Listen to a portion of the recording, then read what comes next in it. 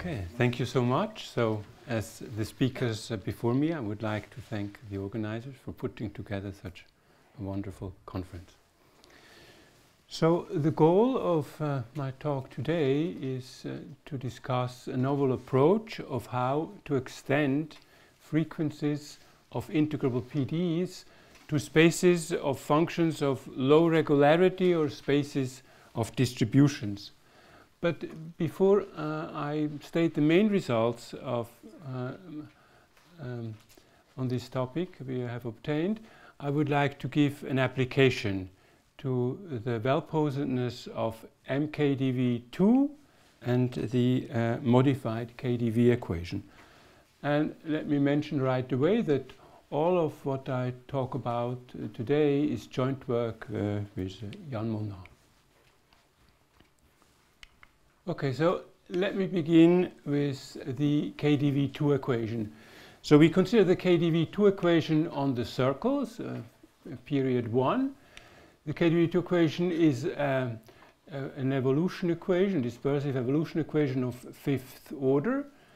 It comes up in the long wave approximation of water wave equations. Of course, the coefficients chosen here or written down here are of very specific nature, and in the approximation many more of these type of equations come up.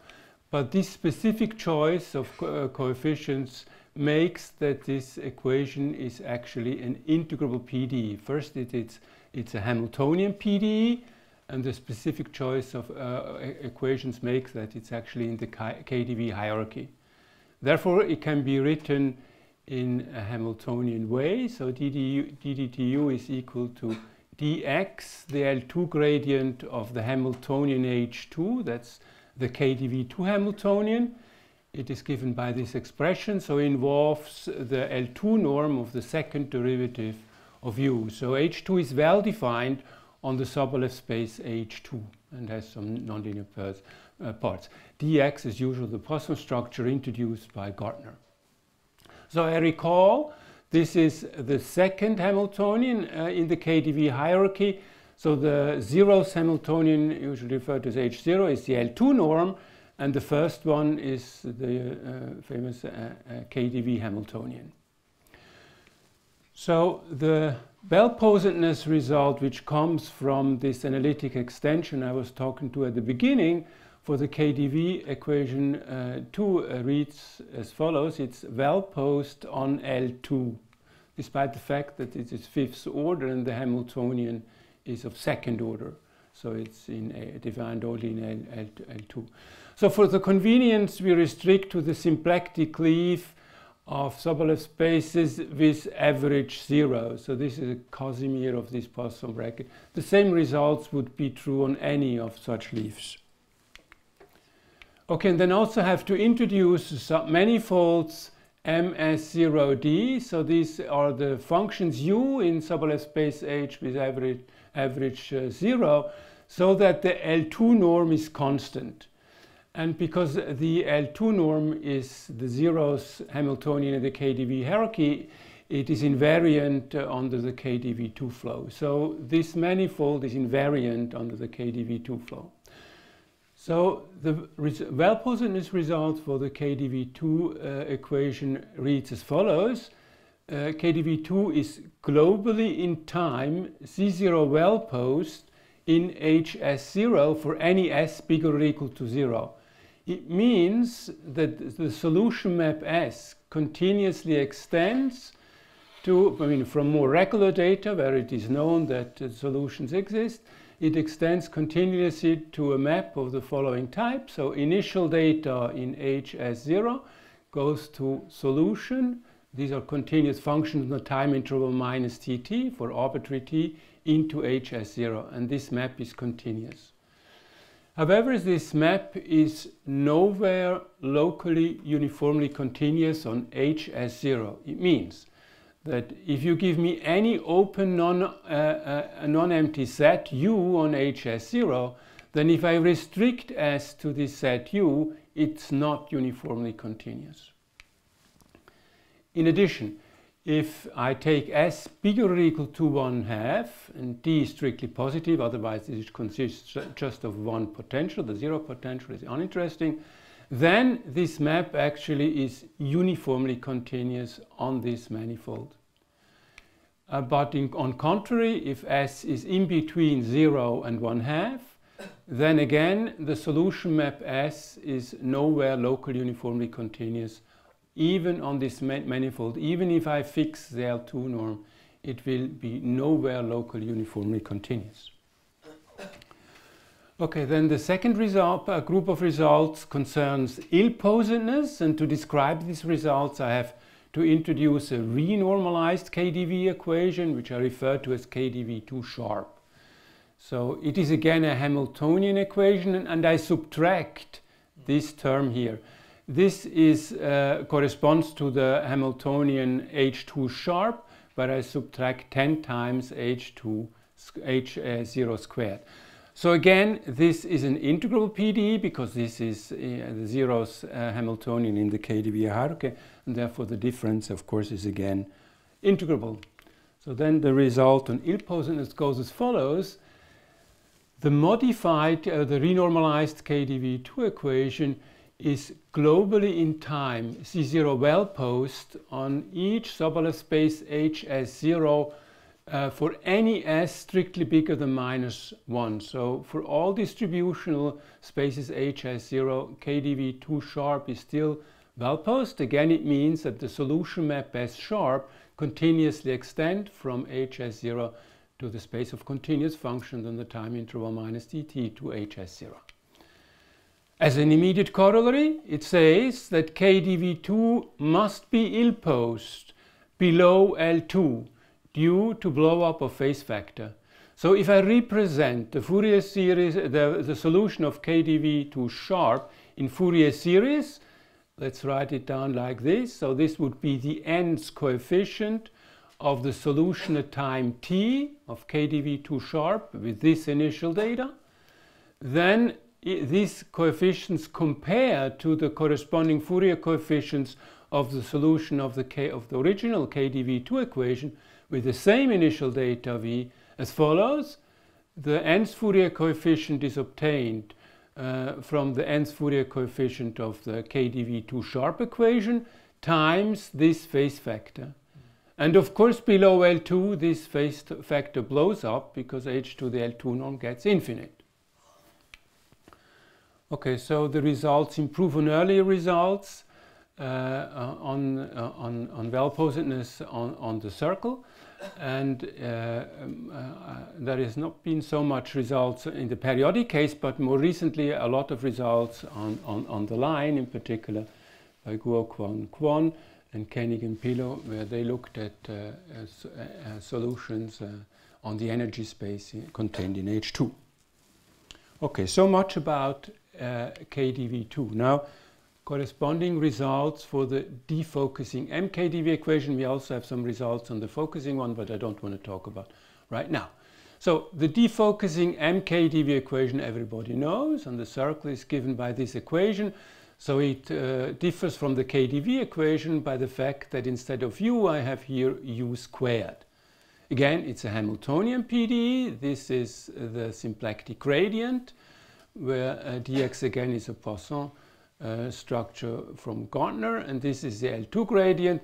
The mKdV Hamiltonian is given by this expression. It's dxu squared plus u to the 4. So in KdV you will have u to the 3. Here you have u to the 4. So here we have an ill-posedness result of the mKdV equation below L2.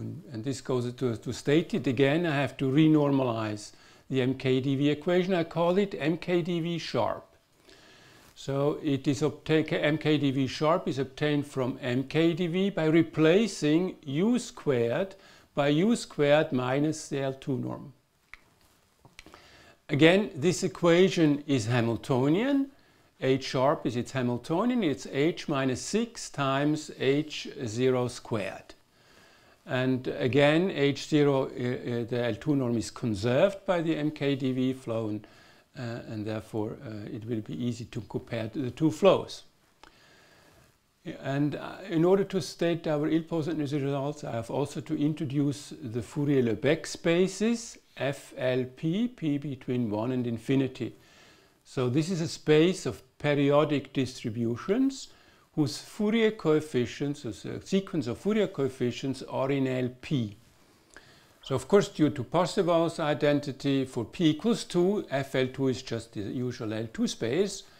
But for p stricter than bigger, this is a big space. It's a big space of distribution. And it gets bigger and bigger as p goes to infinity. In particular, for p bigger than 2, this contains elements which are not even measures.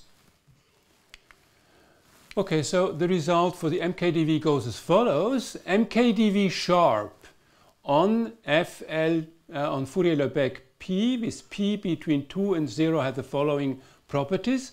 It's locally in time C0 well-posed, meaning that for any initial data V in LP there exists a neighborhood V and a time TV so that the solution map as sharp continuously extend in this way as before.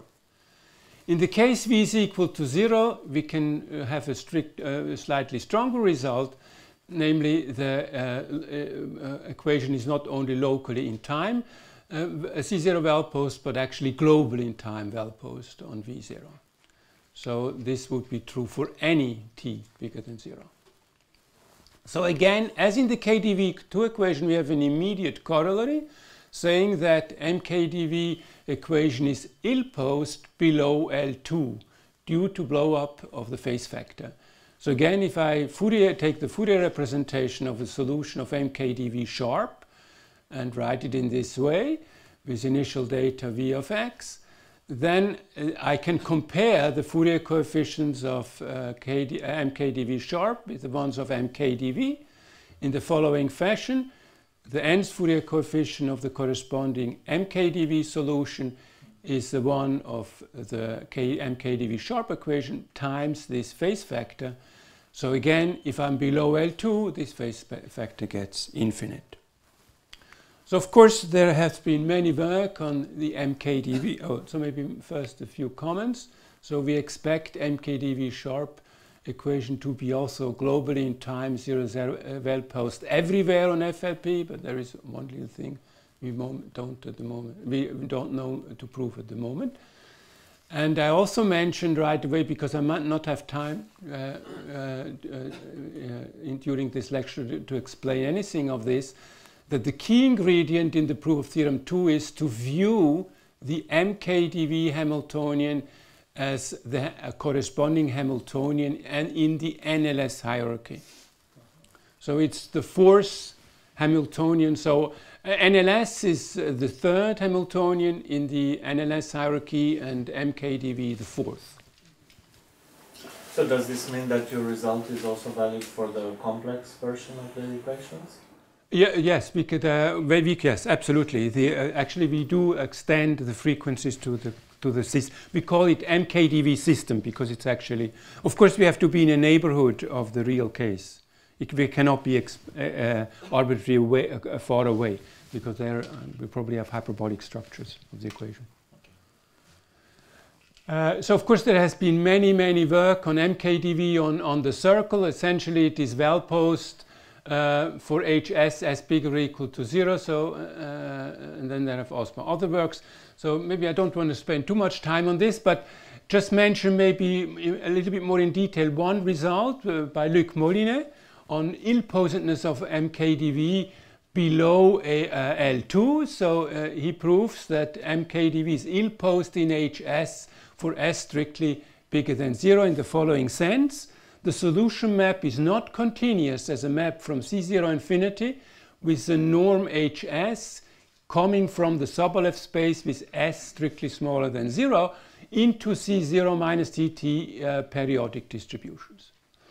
So we can view corollary 2 as sharpening Luc's result, saying that ill-posedness of Luc is really due to the fact that you have blow-up of phase factor. Okay, so let me give a short outline of what I want to do in this talk. So the method we prove these results are the so-called nonlinear Fourier transform or Birkhoff map or normal form transformation. So it makes, these are new coordinates which make that the equations when expressed in these coordinates are actually linear, and the dynamics are described by frequencies omega n. So the crucial part in proving this well-posedness, ill-posedness results is by extending these frequencies in the corresponding spaces of functions of low regularity or distributions.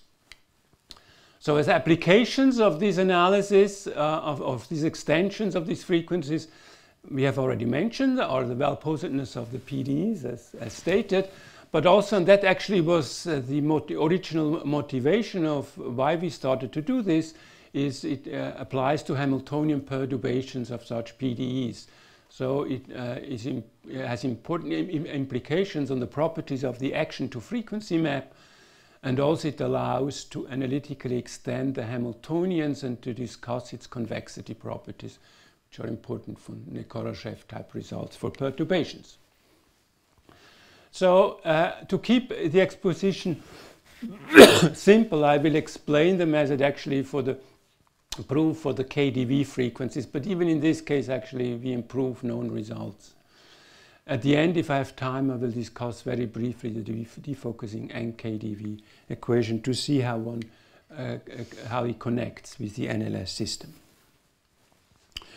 Okay, so to start, I have to review quickly this non-linear Fourier transform, or these normal coordinates for KDV. Actually, these coordinates are good for the whole hierarchy, for any Hamiltonian in the Poisson algebra generated by the KDV equation.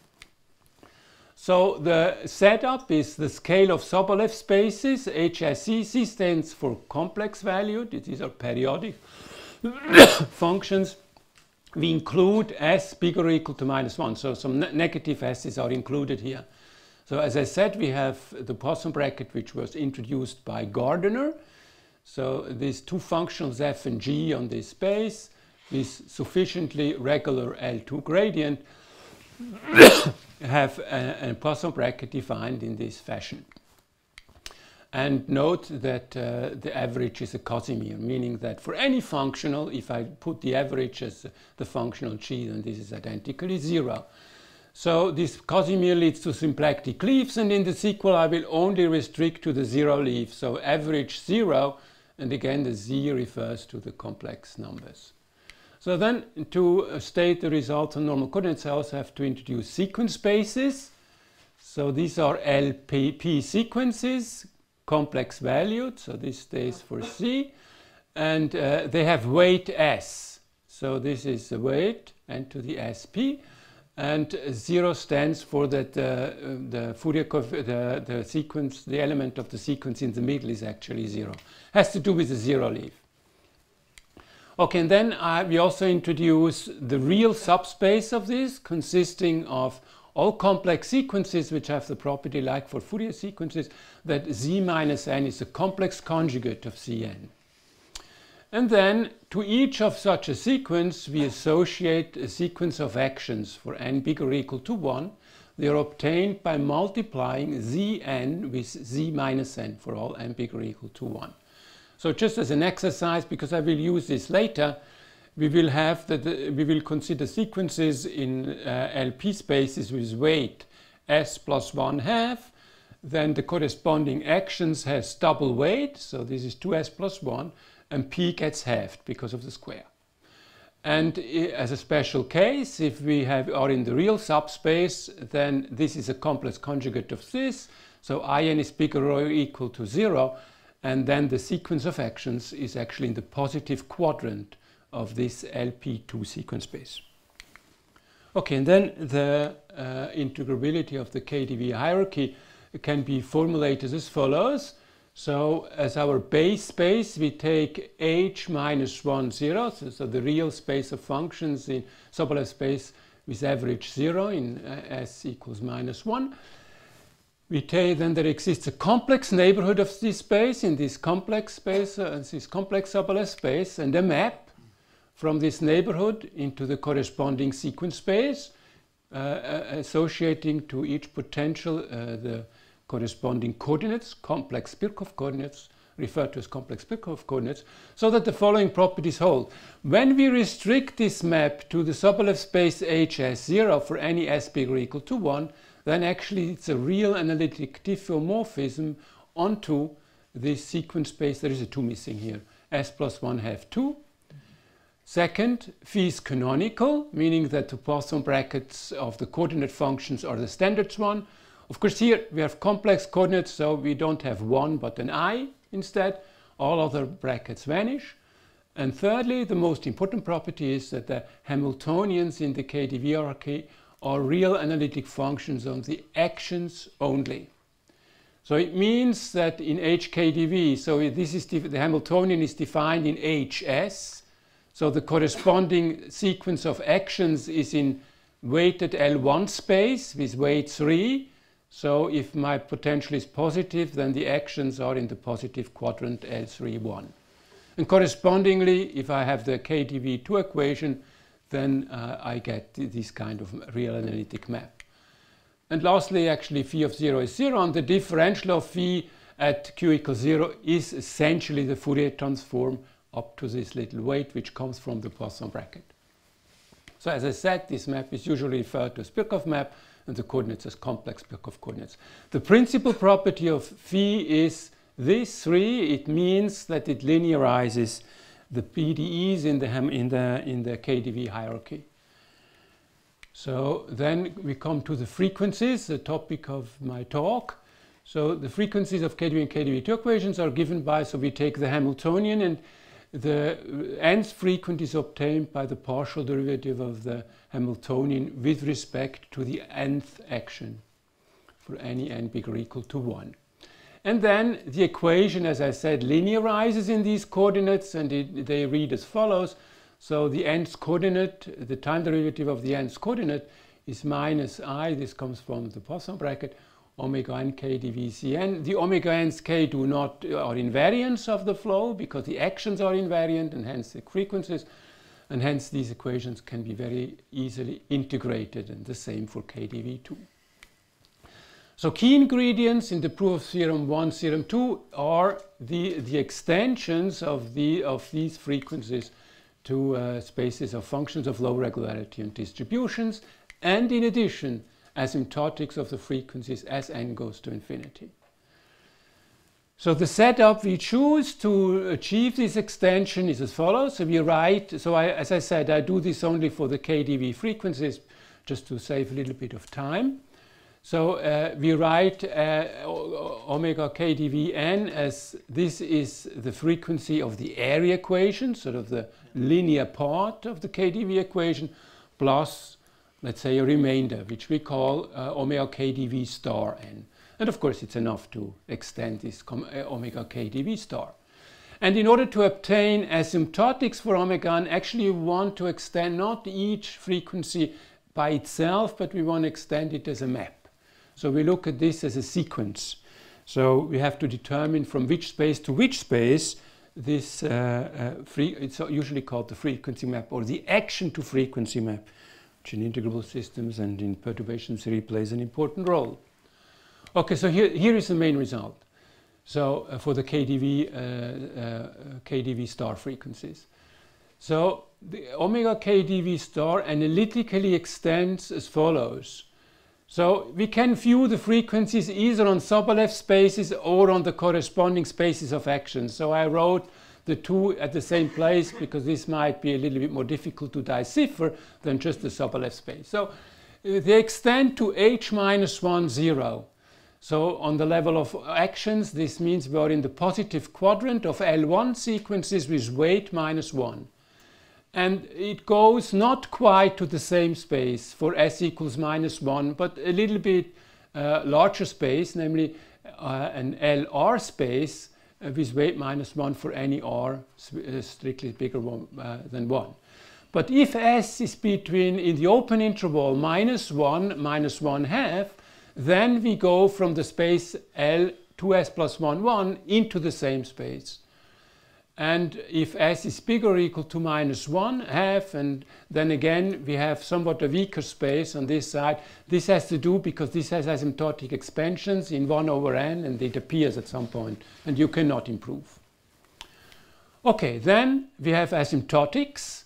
So essentially the nth frequency omega mKdV star is -6in, so this is the nth action variable, plus an error term, which can be estimated in this way. And this error term depends a little bit on the S. So I mean, there are more precise estimates, but just to keep it simple, I state it in this way. So if S is between -1 and -1/3, this is the form of the error term we get. And if S is bigger or equal to -1/3, it actually doesn't improve. Again, due to asymptotics, which you cannot change in 1/n. Okay, thirdly, we have seen that if is S between -1 and -1/2, then omega KdV star is a map from the space to itself. And therefore I can look at its differential, and we can prove that its differential is actually Fredholm. It's actually -6 identity plus compact.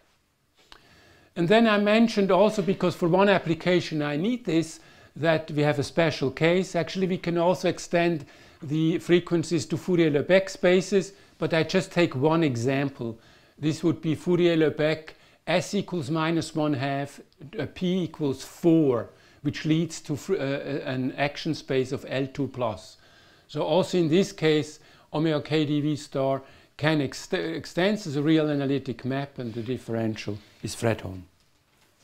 Okay, so this is the essential result on the frequencies, and I will discuss a little bit on the proof in the second half of my talk.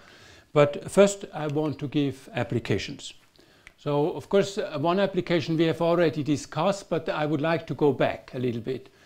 So first we can use these frequencies to analyze the PDEs considered, the integrable PDEs considered in Birkhoff coordinates.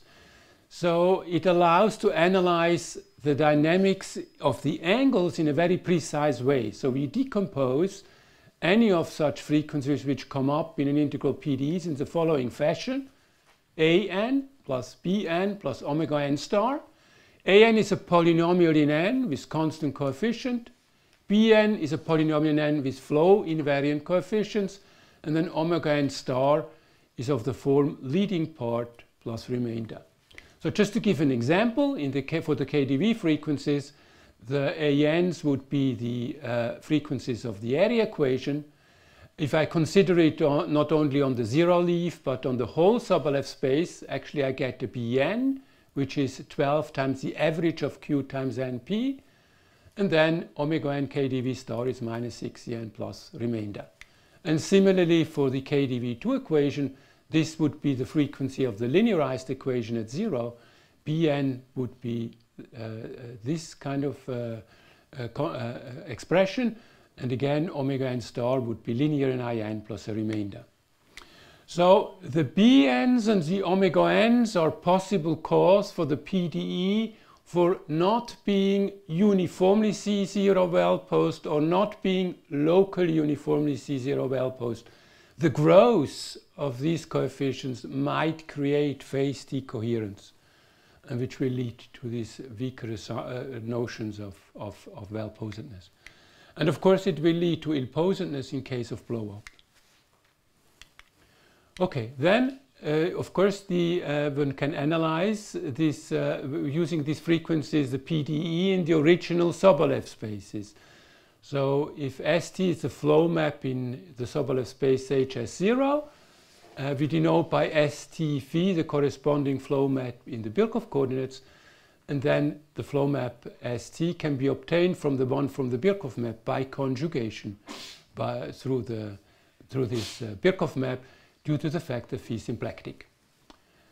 So how can this be used? Let me illustrate this just for illustrative purposes for the KdV2 equation on HS with S bigger or equal to 1. So one can prove that omega 2 star is actually a continuous map from the space of actions into L infinity, which is uniformly continuous on bounded subsets.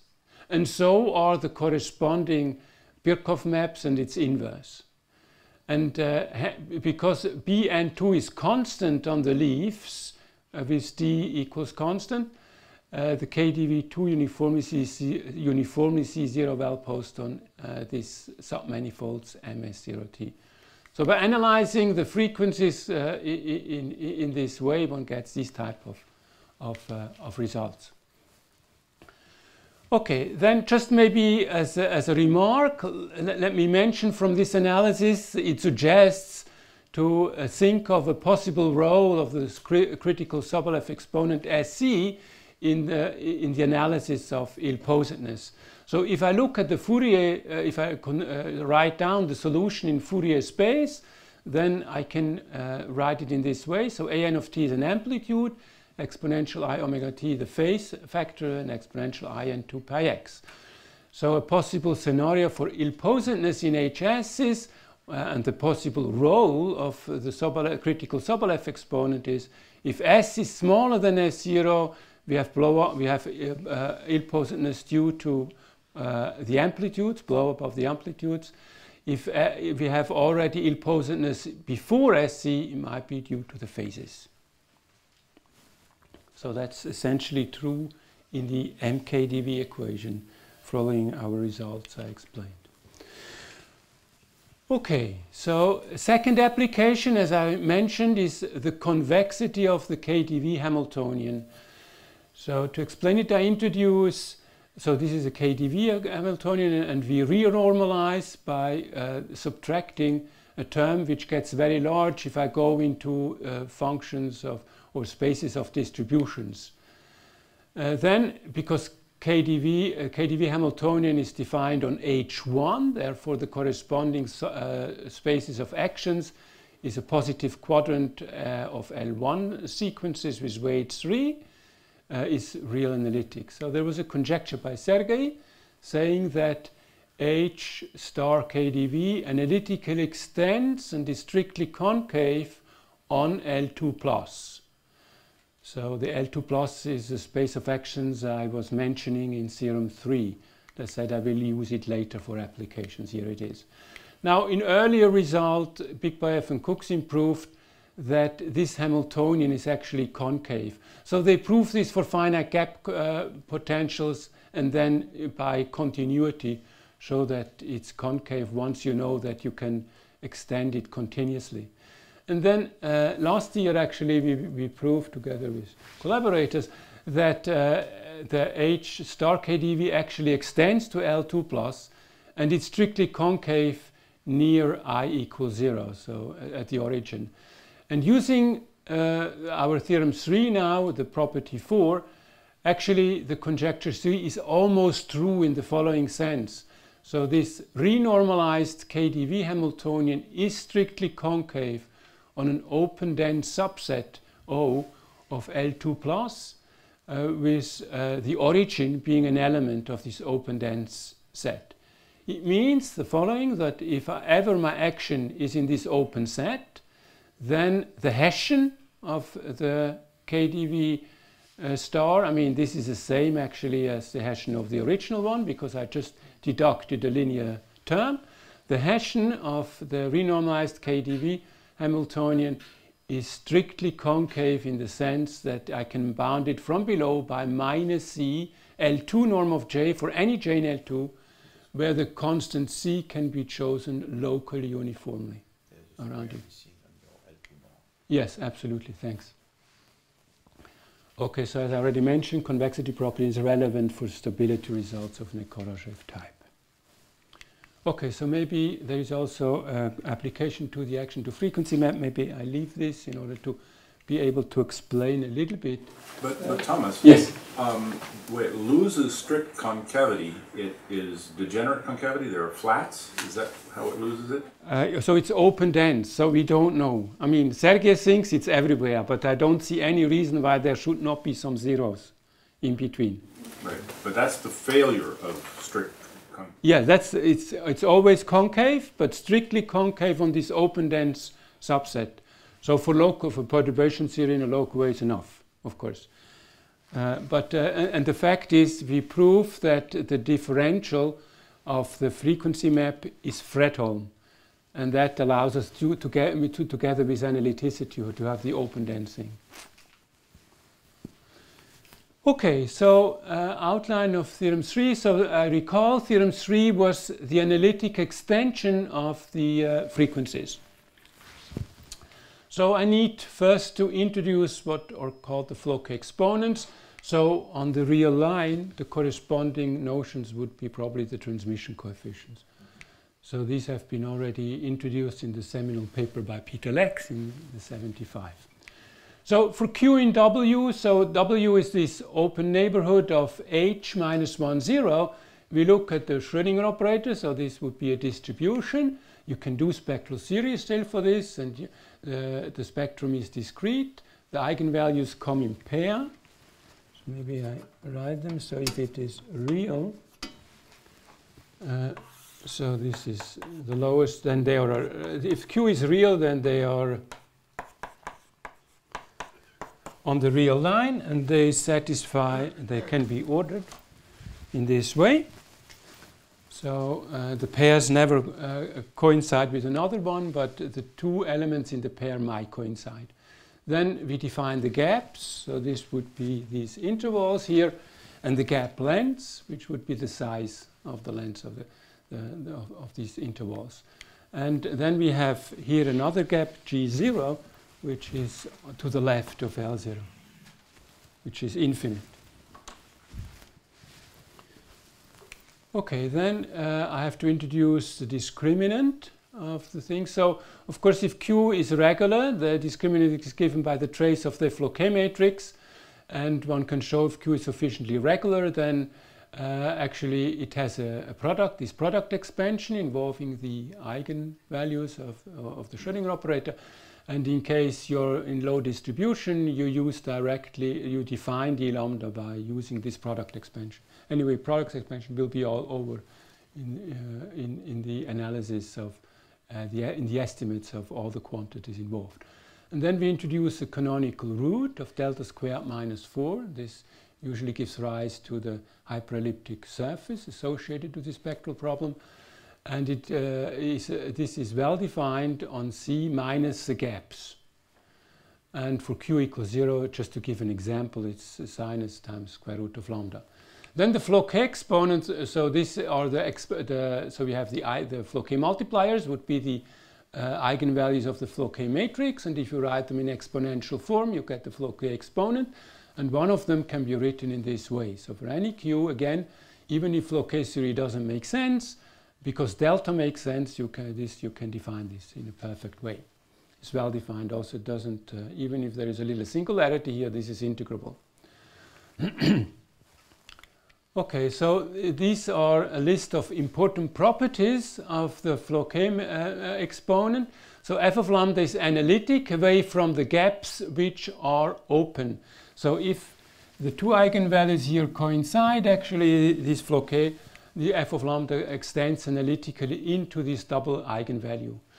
And we have specific values at the periodic eigenvalues at lambda 0. By definition, it's 0, because we start integrating at lambda 0 plus. And here one can show due to the fact that the potential is periodic, I get here minus I n pi. And then we introduce a version of this Floquet exponent by normalizing it differently, fn of lambda, so that at lambda equals lambda plus minus n, this is actually 0, then one can prove that fn changes sign across the gaps. So here we have different signs, but there are limits as we approach the two sides of the gap, and hence the square of fn actually analytically extends in the neighborhood of gn. We have estimates, we can have an explicit formula of the gradient, and the fn's are related to the actions by this contour integral. Gamma n would be a contour around the gaps. Okay, and then most importantly, there is an asymptotic expansion of f of lambda. So actually we use later on only f4 of lambda, so I write down the expansion right for this. And of course we have a little problem. If we do this for distributions, it's enough to do it for real finite gap potentials. Finite gap potential means that only finitely many of these eigenvalues are simple and the rest are all closed, and it means that the potential is C infinite. Okay, then one can show that there is an expansion as L goes to infinity of this form. So it's actually a meromorphic function, has a pole at infinity of order 2. Similarly, so we see at the point of the residue, the KdV Hamiltonian is involved.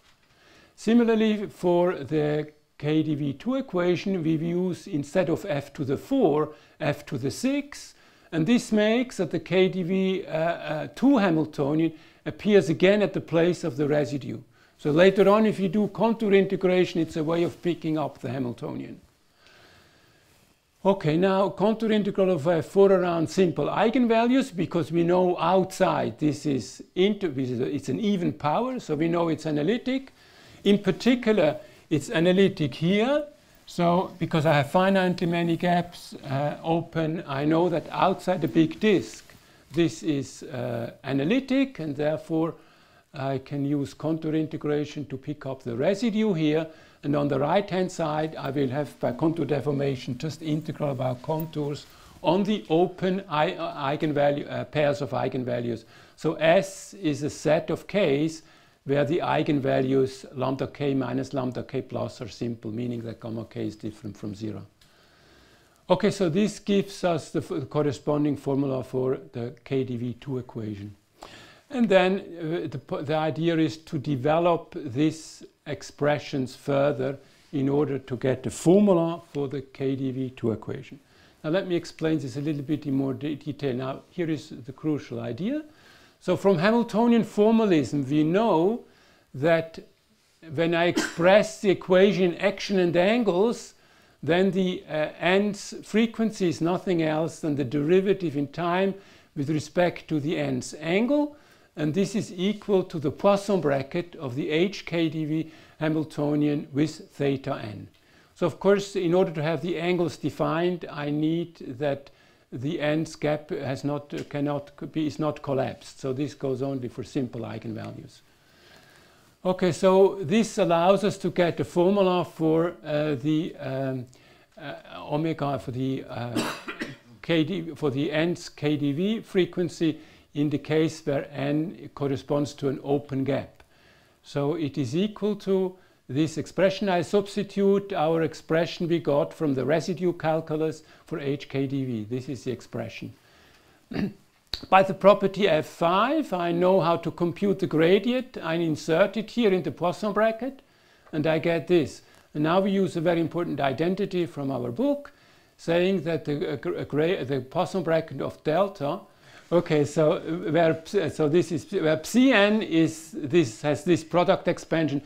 These are actually related to holomorphic differentials on the Riemann surface. So these are very well-known quantities and play anyway a very important role. They come here a little bit out of the sky, but they are not. Okay, so here are sigma and k are the zeros. These zeros are completely determined by this equation. So this is a normalization of the holomorphic differentials. And they can be easily shown in case the potential is real. They have to be within the gap for n different k, for k different n. Okay, so we insert and we get this expression here. And now we expand f of 3 as fk minus ak by cubed and get formulas for in this way a formula for mkd for the nth KdV frequency. So for this, to express this, we introduce the amps moment of the FKLs, and these now we use sort of important symmetry properties of these moments, and that is actually why we can succeed in extending to such low regularity. So first of all, for all odd m's, these moments are identically 0. And this has to, so I don't want to explain because I'm running out of time. So also if gamma k is equal to 0, then these moments for all m and n are 0 for this specific k. And finally, the zeroth moment is nothing else than the integral of these holomorphic differentials over the Gapsky gamma k, which is nothing else than Dirac delta times 2 pi. So using all this, we get the following formula. For any real finite gap potential of average 0, we have this formula. Omega mKdV is 2n pi cubed. So actually this comes from expanding, from this, if I expand this expression, I get this term, and this actually gives precisely this. And correspondingly, the the frequency of the KdV2 Hamiltonian, the n's, has a formula of the form omega n p to the fifth. This is a linear part, plus this part which we already came up with when we discussed frequencies, plus omega n2 star, where omega n star can be expressed of the moments of f and k, of the moments 2 and 4. Okay, so the strategy for proving theorem 3 is we use formulas of theorem 6 to analytically extend omega n KdV and omega n2 by analyzing in detail these moments, by showing that this series, by showing that they individually they analytically extend to h minus 1, first of all. Second, by showing convergence of the series by deriving asymptotics of these quantities. And for this we use sort of quite involved estimates for product expansions of terms, which involve in these moments.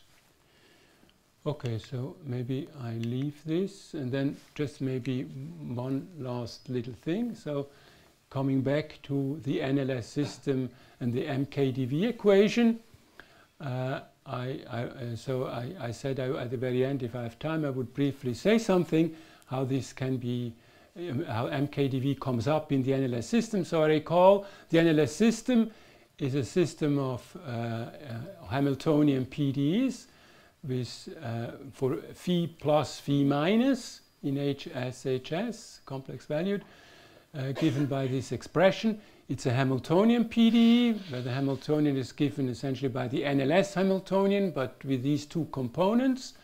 And the Poisson bracket is the usual one with this factor minus I, because I'm in the complex version. So if I restrict this system to real invariant subspaces, I get actually the defocusing NLS and the focusing NLS equation. So if I restrict to phi plus equals phi minus complex conjugate, I get the defocusing NLS. And if I restrict to phi plus equals minus phi minus complex conjugate, then I get the focusing NLS. And this NLS system has the NLS hierarchy. It starts with H0, H1. This is the moment, and then H3 is the NLS, and as I said, H4 is related to the mKdV equation. We call it the mKdV system. So this would be the first equation, one of the two for this Hamiltonian. And then this Hamiltonian system has also invariant real subspaces, namely in the case where, in addition to phi plus being the complex conjugate of phi minus, they are equal, so U is actually real. Then we obtain the defocusing mKdV equation. And if phi plus phi minus is real, but they differ by a sign, then we obtain the focusing mKdV equation. So then the idea is to look at the Hamiltonian H4. We actually expand the Birkhoff normal form theory to Fourier-Lebesgue spaces FLP with P negative, with P between 2 and infinity, to these spaces of distributions, and then extend the frequencies of the mKdV system to these Fourier-Lebesgue spaces. And then, of course, we have to make a little analysis because it's a subspace we are looking at for mKdV, how the Birkhoff coordinates restrict, in this case, of these real subspaces. So maybe I leave the details here and stop.